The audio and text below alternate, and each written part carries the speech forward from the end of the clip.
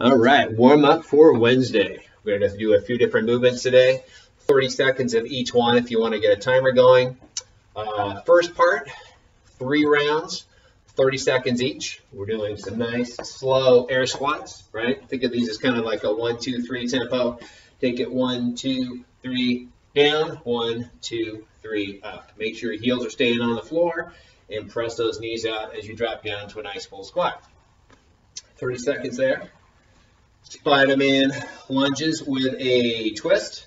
Step it out, drop those hips down, twist, look at the ceiling, bring it back down again. Other side, right? We're just going to alternate legs, drop the hips down towards the floor, give it a nice twist. 30 seconds there. Then we have the down dog. We're just going to spend 30 seconds in a down dog position. This is good for opening up the upper body, chest and shoulders, and stretching the calves out. Hands on the floor. Again, we're pressing the heels down and just letting the chest kind of press down towards the feet, right?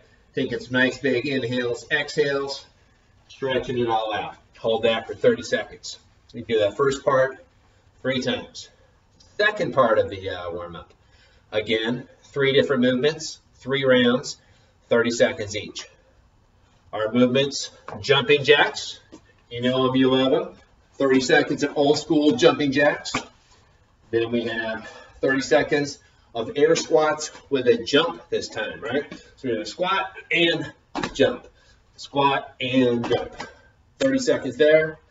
And then last one, 30 seconds of mountain climbers. Top of that plank position, bring in knees to elbows, knees to elbows. All right, 3 rounds there. That's it. That'll get you warmed up for today's workout. Have a great time. See you tomorrow.